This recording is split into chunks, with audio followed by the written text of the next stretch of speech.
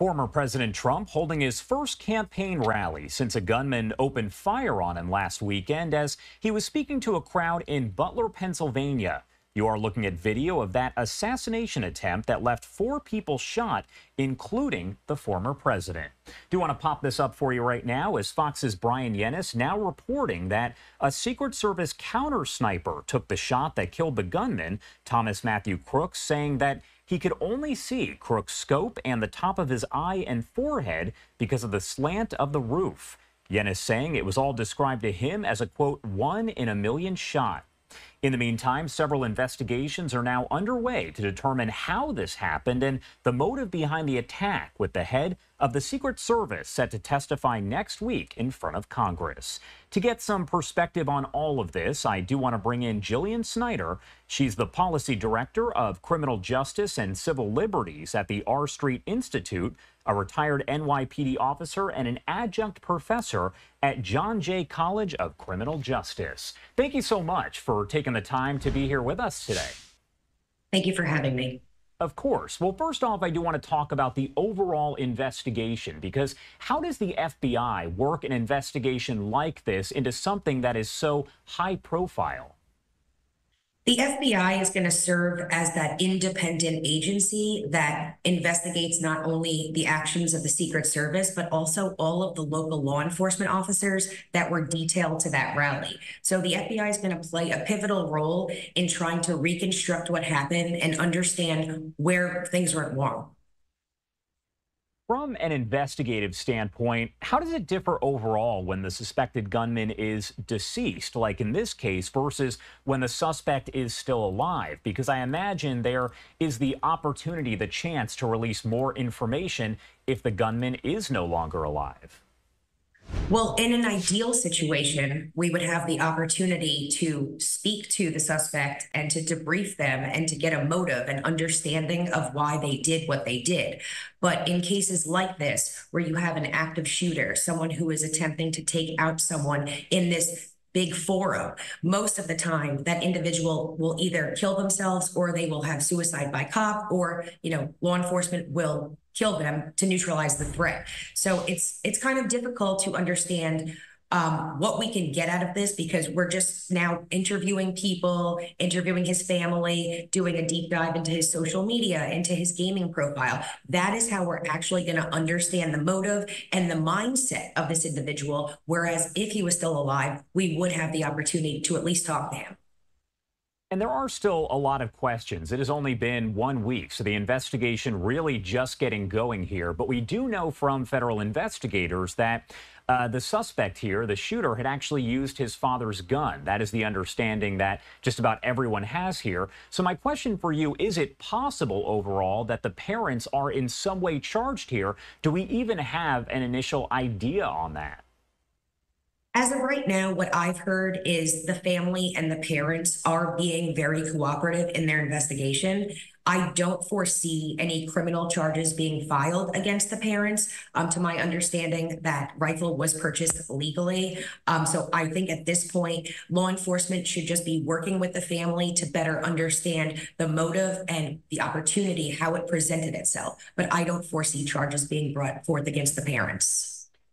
When something like this happens, you kind of talked about social media. You do see people who post all over social media, whether it's Facebook, X, just about everywhere, with some real information, but also some incorrect information, very incorrect. So how difficult is that for investigators when you see some of these posts that are clearly not real? Unfortunately, when people post things that are inaccurate, or they're just trying to get their name in the game and post something so someone reads it, that really hinders law enforcement's investigative efforts, because what law enforcement is trying to do is get factual and credible information as fast as they can, because the American public really wants to understand why this occurred. So when individuals are just posting nonsense, essentially, online, the law enforcement community still has to investigate that and make sure that that is not a credible or factual statement, because otherwise we would not know what we're doing. We need people to post real-time factual information in order for us to investigate crime. And this is on that same note here because a post on a popular gaming website was initially attributed to Crooks saying, quote, "July will be my premiere. Watch as it unfolds." And it actually does appear that was possibly a fake post. So on that same note, do the fake posts make it difficult, but also can someone be charged for writing a post and pretending that it was from the shooter? If law enforcement really wanted to try and investigate every fake post, yes, I think that they could ultimately try and bring some kind of hindering prosecution or hindering in a police investigation. But I don't think that they have time for that right now. What they really want is what's very bizarre to me is this individual was 20 years old. 20-year-olds these days, they have a pretty high level of social media interaction on X, on all of the other platforms. This individual seems to have not had that high of a prevalence on social media, hence why we're a week out and we haven't heard that much about who his friends are, what he does for fun. So I think that people coming out there and putting out these fake tweets and these fake quotes and saying that they spoke to him through a gaming platform when it's not real, they are just slowing down the investigation.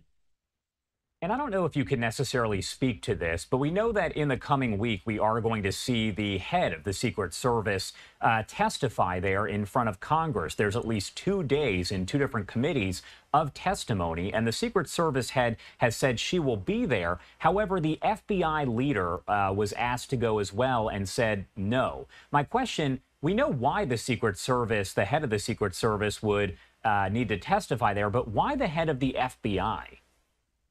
What they're looking for, and again, this is my early assumption because we're still very early in this investigation, the FBI is going to serve as that organization that figures out what went wrong and why. They are going to reconstruct the scene. They are going to interview everyone. They are going to talk to people that were at the rally. They are going to piece together little by little, how did this happen? Why did it happen? What protocols were not followed? Where was there a breach? Where was there a vulnerability that went unnoticed?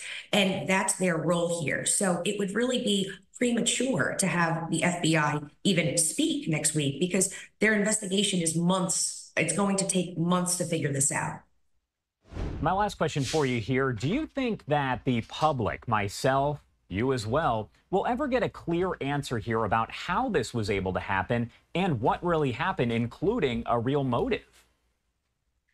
The motive is the problem here because I, as well as Americans at large, want to know why this happened.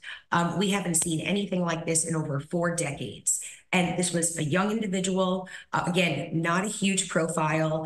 He didn't come out and make any threats. It doesn't seem like anyone in his community really recognized him as a potential threat. In cases like this, once you kind of look at it in the aftermath, most people would say, oh, we kind of suspected this. Oh, we kind of figured that would happen. Oh, this individual acted in a way in which we felt like he might do something. We are not seeing that right now, which is even scarier to the American public because why? Why did he do this? Hopefully we find out. But more importantly, I think that we as citizens, as well as me as a former law enforcement officer, I want to understand where there was a disconnect in communication. In this situation, the Secret Service would be in charge of this detail. This was a political rally. The Secret Service owns that. They are supposed to work collaboratively with local law enforcement. But in the end of the day, they are the ones that own the protection of the former president, as well as all rally goers. So I think it's going to take many, many months, but I do ultimately think the FBI will do a really great job and figure out where there was a breakdown in protocol. Jillian, thank you so much for taking the time to join us and help break it all down. Obviously, we know a lot, but there is still so much to figure out. Anything else you want to add about any of this before I let you go? No, I just think we need to, it's very early on. Again, there's going to be months of investigation. And I think at the end of the day, the FBI will give the American public the answers that they're looking for. All right. Jillian Snyder there, Policy Director of Criminal Justice and Civil Liberties at the R Street Institute, retired NYPD officer and adjunct professor at John Jay College of Criminal Justice. Thank you again for taking the time to be here with us today. Thank you so much. And I do want to take you back over to this post here coming in from Brian Yennis with Fox News, now reporting that a Secret Service counter sniper took the shot that killed the gunman, Thomas Matthew Crooks, saying he could only see Crooks' scope and the top of his eye and forehead because of the slant of the roof. Yennis saying it was all described to him as a, quote, 1 in a million shot. We know these investigations are underway, and the head of the Secret Service is set to testify next week on the response. The first testimony expected to take place on Monday at 10 a.m. Eastern Time. You can watch it live, raw, and unfiltered right here on Live Now from Fox.